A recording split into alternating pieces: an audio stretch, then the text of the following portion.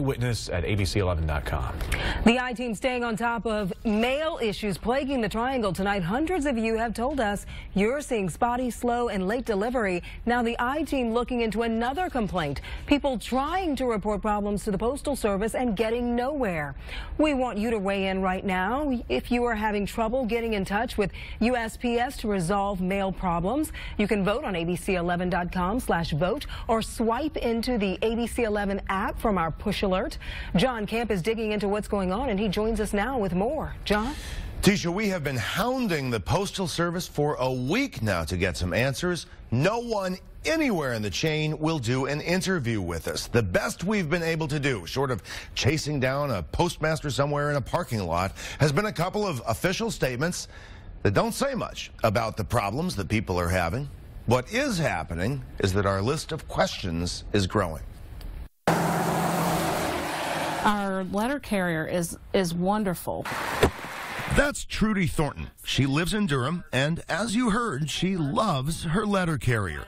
But that person isn't always on duty, and that's where Thornton's love for the Postal Service often stops. When she is not on the route, we know it, because we will either not get mail, or there will be a package stuffed in the mailbox hanging out in the weather, or they'll leave it sitting out in the rain. Those are the same kind of complaints the I-Team has been getting in buckets since our first story on this 1 week ago. But where others have complained of not being able to get through to the Postal Service to file complaints, Thornton says she recently did get through, got someone on the line, and then got someone else and someone else. They refer you around to different people. The postmasters are untouchable. You never talk to a postmaster.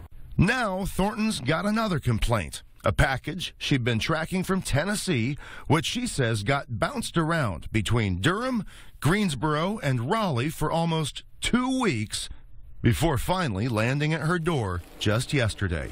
It was probably in about 12 different post office or postal facilities, and you would have thought that out of 12 that someone way before the 12th one could have done something to have got it on the right path. Yeah, it just does not make any sense to me whatsoever. There needs to be some communication. You know, I would rather have them tell me, we can't get your package delivered, we're behind, but we'll get it to you as soon as possible. I just want an answer.